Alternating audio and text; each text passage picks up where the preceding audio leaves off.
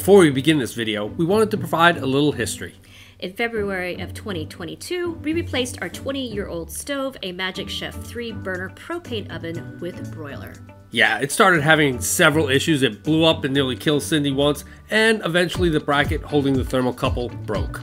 We replaced it with a Furrion 3-burner propane oven with broiler that we are going to review today. And continue to watch to the end of the video where Rich will talk about how products like this are developed. Yeah, maybe come one of my business books someday. You never know, and you'll get the first look at it. Now on to the video.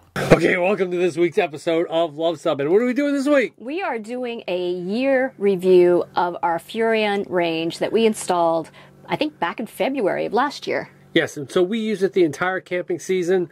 We've done everything in it from what? From baking bread to cooking on the stove to just about everything. Making roast beef. So we want to let you know what we think of it, what's good about it, what's bad about it. And we're going to also do a few scientific tests too. Just love something. It's going to, of course, be science. Right. We're going to have a null hypothesis that I want to disprove or prove, and we'll see where it goes. All right. Well, let's get into this episode. So we're going to do a few tests on the oven while we're reviewing it, and the first test I want to do is to see how fast it heats up. So the first thing we're going to do is we're going to take a base test of just the ceramic. And I'm going to be recording this all on a spreadsheet for a graph. Right. So we're going to take that right there. And you're doing it right on your pizza stone, right? Right on the pizza stone in the front. So 70 degrees is where it's starting. Okay, we'll start that at time t = 0. Okay. So we're going to start then by lighting the pilot.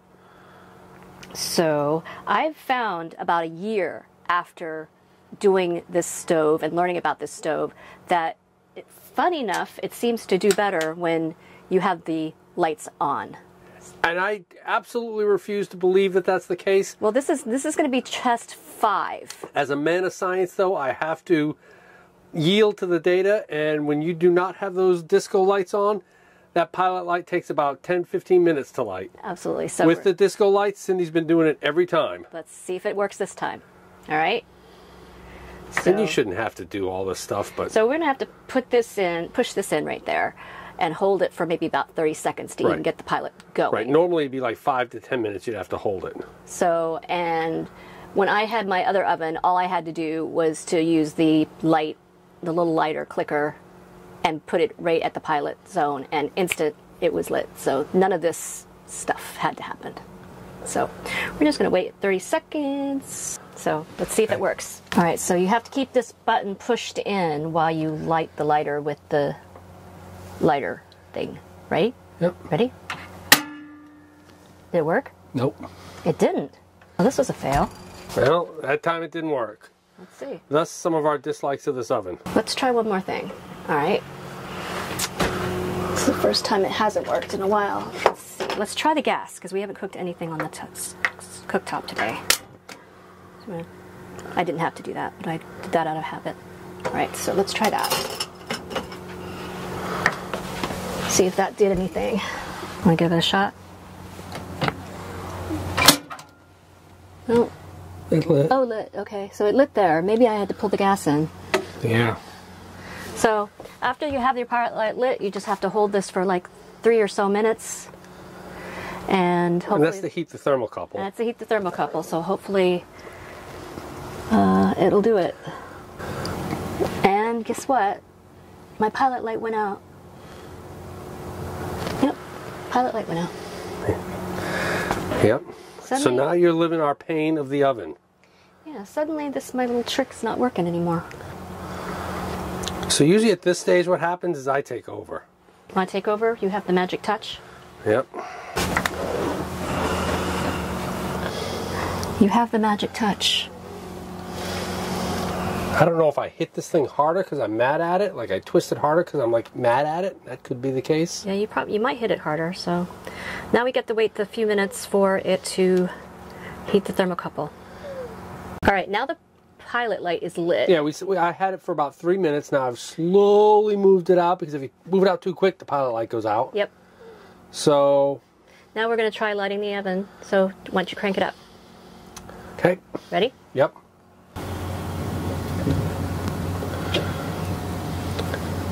There you have it, the process of lighting our oven. That only took, what, 10 minutes? Yep. So that took 10 minutes to light our oven. We consider that a glorious success in the annals of this oven. Better than most. Go ahead and take a temperature. This is at 5 minutes. This is at 5 minutes. And I'm trying basically to use the same spot. We are at 239. That's pretty good. That's not bad at 5 minutes. It's probably faster than a conventional oven. All right, let's see. This is our temperature in 10 minutes of preheating time.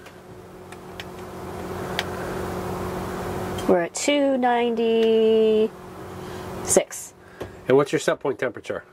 My setting temperature on this oven right here, its lowest setting is 350. Okay. So I'm trying to go for about 325. We'll see if we can do that. All right. So we are at, what, 25 minutes? Yeah, well, this will be the 30-minute read. The 25-minute was at 320. Okay, so this is 30 minutes then. 320. So that's your base. So it has stopped heating at 320 when this is registering 350 on the dial. And since 320 is what I wanted it to be setting at anyway, we're going to put our meat in and ready to go. Okay. Let's go ahead and see how the oven looks with the thermal camera before we put the meat in. So. All right, you ready, C? Yep, we're ready. All right, there's your ribs. We're going to take a quick look at the oven, too, to see how even its temperature is. You can see where the flame is. Things look pretty even around. I'm going to set it right on top of the pizza stone and let you look at it. Yep. All right. And we're going to close it. And we'll see how it does. So we're going to test this on the back eye and see how it does. And then we're going to test it with this, which I bought out of desperation. And it's called Simmer Grate. Simmer Grate. Great, haha, get it? Haha, great. Yeah, so this is made of iron. It's cast iron, yep, it's pretty heavy. Yeah, and it basically lifts your pot up off the eye so that it doesn't go directly on the eye and helps to put a barrier between your eye and the pan. So we're going to see how that works as well. All right, people, you know what's coming. Science. Loyal viewers know what's coming at this point, right? Science. Sin, what's our null hypothesis? The null hypothesis is that this is no different than having the pan rest on the eye, You're right? good. And I didn't even pre-brief her that I was going to have her do this. So she's learned, the liberal arts major can learn null hypotheses. Exactly. All right, so let's go ahead and get an initial cold temperature of the pan. Okay. It's reading 75, which is about room temperature. 75. All right, so we're going to turn this on. So without the simmer grate, it took 11 minutes and 12 seconds to bring this to a boil. So we're going to repeat the same conditions as before, and we're going to cover it and see how long it takes. And you can see the concept of this thing, how it kind of elevates the pot off the burner. All right, let's check it out. So it's starting to do the knocking thing like the other one, and it was about, what, 21 minutes? Yeah, 21 minutes and change. Yeah, so I think we're at our same level as the other one in 21 minutes, so it took a lot longer for it to heat up than the first one did. So thus nullifying our null hypothesis. So if you nullify a null hypothesis, what do you do? I don't know. I think that means it's a double negative, so you accept it that there, okay, so, or you reject it that there is no difference. Okay, so nullify. Now we're confused. I'm confused. You reject the null hypothesis that there is no difference, and you state that there is a difference. Okay, so I reject the null hypothesis, and there is a difference between using this with the simmer grate and using it without. So in conclusion, these are the pros of the Furrion range. It has an oven window and an oven light that I really like. The oven, when lit, heats up quickly and works as well as can be expected. The cons? It doesn't work. No, I'm just joking. It does work. But the oven can take upwards of 5 to 15 minutes to light, and the back burners just simply do not allow for slow cooking without burning something. And the broiler area in this oven is much smaller than my old one. So would we buy this thing again? Probably not, but let's head to the 2023 Springfield RV Show and see what I liked. Just an interesting point here is that the right front eye is 12,000 BTUs, which is for high heat.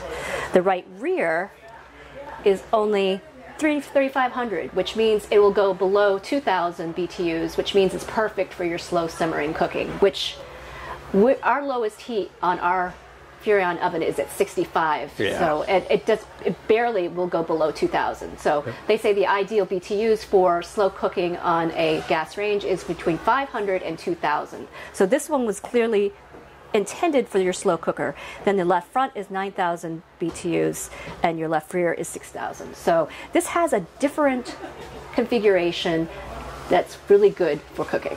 Yeah, we're at an Alliance fifth wheel. It is a Paradigm 31. And this is an Insignia gas oven. A different version of the disco lights. Yep. And you can't sell a stove without disco lights. I'm trying to see where the gas burner is in this one. I'm not seeing it off the top of my head. It's probably in the back then.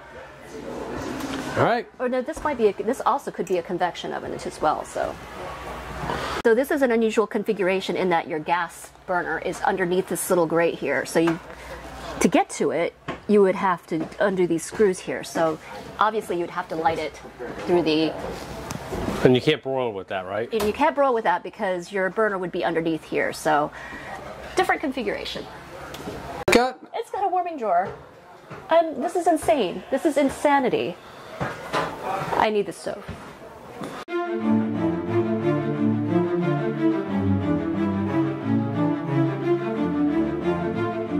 Okay, before we begin to understand how this oven actually came into being, we need to have an understanding of product development and how products like this get introduced in the United States. And to do that, there's actually 7 different groups of people that end up producing this product. So let's go over them. First, number 1, trumps everything, the legal department. Okay, so you can't talk to those people because all they'll say is, well, do you want to get sued for $10 million? The conversation over, they win. Number 2 most influential, important group, the marketing department. And like the legal department, the marketing department just comes up and says, hey, we can sell a pet rock. If we can sell a pet rock, we can sell anything. So don't worry about the engineering or anything else. Number 3, the bean counters. And those are the folks like the accountants and the industrial engineers that make sure that a big, handsome profit is made with these different products. Number 4, of course, the senior managers. And these guys will basically do whatever the first 3 people say. So that's kind of out there. 5, human resources. Human resources, many people don't know this, they control almost everything. So they're the 5th most important group. The 6th, the employee activities group. Okay, in the employee activities group, these are the folks that plan picnics and stuff, and they become more important during the summer picnic planning session. They actually go sometimes closer to HR. So, question, how does this affect this stove being built? I'm getting there. All right. Because just below the employee activities committee is the actual engineering department that engineers and designs this. They are the least important people of this entire product development hierarchy, and that's going to be evidenced here in this stove. All right. So there you have it, our review of the Furrion oven and stovetop. So if you like this video, give us a big thumbs up. And if you think we've earned a subscription, click the subscribe. And comment below if you have the Furrion oven and what you think of it. And if it works for you, because we come out with RV and Airstream related videos just like this one every Tuesday. Thanks for watching.